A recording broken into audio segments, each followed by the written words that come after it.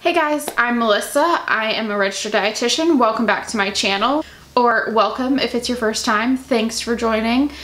Today we are talking about something a lot of people want to know about, and that is diets. And a pretty common question, which is, why is my diet not working?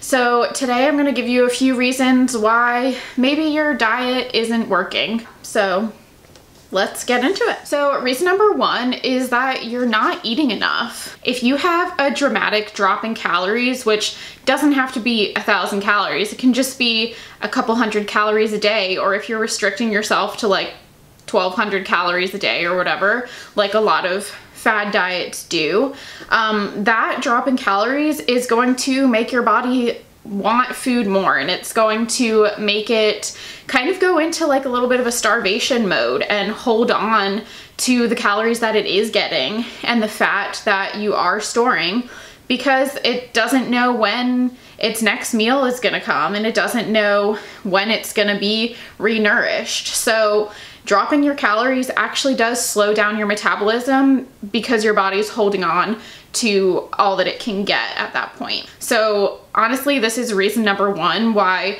behavior modification and, small sustainable lifestyle changes is so much more important than just restricting calories. Because if you're just restricting calories and you're not eating enough, your body's metabolism is going to drop a lot to just kind of maintain what you already have. Reason number two is kind of along the same lines, and that's that you're not refueling your body. So a lot of us, when we start a diet, not only are we restricting our calories, but we're starting to exercise more, which obviously exercise is not a bad thing. We should all be moving our bodies more, but when you are exercising a lot more than you're used to and restricting your calories, your body can't refuel from that physical activity, and all that's going to happen is that you're going to lose muscle, which none of us want, let's be honest. So it's really important, if you are doing that physical activity, to refuel your body and not worry about further restricting it, so that, like we talked about, your metabolism drops and you're not able to refuel your body. So you're just losing muscle and being really tired and further slowing down your metabolism, because your body just wants to hold on to all the fuel that it has since you're not refueling it properly. Reason number three is that you aren't drinking enough water. Water is so important to pretty much every system in our body. Our bodies are made up of like 50 to 60% water, so it's really kind of crucial to make our bodies run the way that it should. Plus, if you start drinking more water, it's likely that you're going to decrease the amount of sugary beverages that you are drinking, which, as we all know, can just provide a ton of empty calories, which can also sabotage your diet.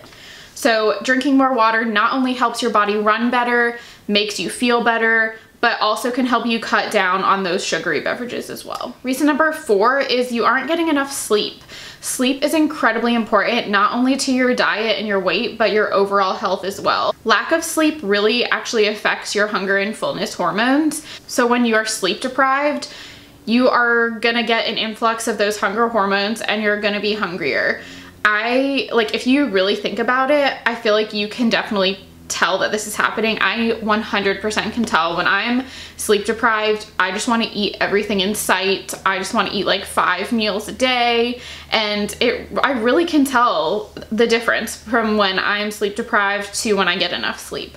So, and in addition to those hunger and fullness hormones being off, there can also be hormones in your body that trigger holding on to more fat, storing more fat when you're sleep deprived. So getting enough sleep is really crucial to maintaining your weight, losing weight, sticking to a healthy diet, and honestly just overall health.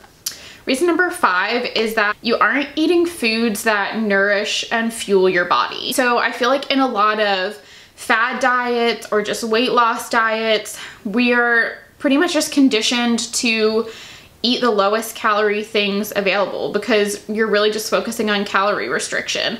And we get so much into that mentality of a calorie is a calorie is a calorie, and it's all about calories in, calories out, that you just want to go for the low calorie option, which a lot of times isn't really nourishing your body at all. So a lot of times we end up going for these like diet foods that are just kind of void of nutrients and that's why they're lower in calories, because they don't really have anything in them. So I mean, think about like 100-calorie pack of cookies or something, and like half an avocado or a handful of nuts or something. Yeah, the 100-calorie pack is going to be less calories, but the other options are so much better for your body. And you know, eating those diet foods that have no nutrients in them is gonna end up sabotaging you, because you're just gonna be hungry in 30 minutes after you eat it, and then you're just gonna end up eating another snack after that that also has no nutrients but might be low in calories, and you know, they all add up because you're not actually nourishing your body. Whereas if you would have just eaten the handful of nuts, yeah, it might have been more calories, but it's gonna keep you full and fuel your body a lot longer than that diet food. And finally, the reason that your diet isn't working is because you're focusing on the short term. Whether it's weight loss or just like a healthy lifestyle that you're going for, focusing on small, sustainable goals is the key to making it last. Because the reality is, if you want to, you know, lose 10 pounds for this one thing, then you're gonna restrict yourself so much, and once you hit that goal, you're just gonna go back to the lifestyle you were living before and regain the weight anyways. And doing any type of highly restrictive diet with an endpoint is most likely to result in you going back to the way you were living and eating before, and it's gonna result in gaining that weight back, and a lot of times gaining even more weight as well. So honestly, focusing on small, sustainable behavior, lifestyle changes is what's going to get you the lasting results. You might not lose 5 pounds in a week, which you shouldn't be doing anyways, but you're gonna get lasting results, and you're gonna get results and a lifestyle that you can stick with through your entire life. So those are a few reasons why your diet might not be working for you. I hope that this was helpful. If it was, then please give the video a thumbs up. If you have any questions or any other videos that you would like me to do, then please leave them in the comments below. I think that's all I have for today. Good luck making those small, sustainable changes, and I will see you next week. Bye.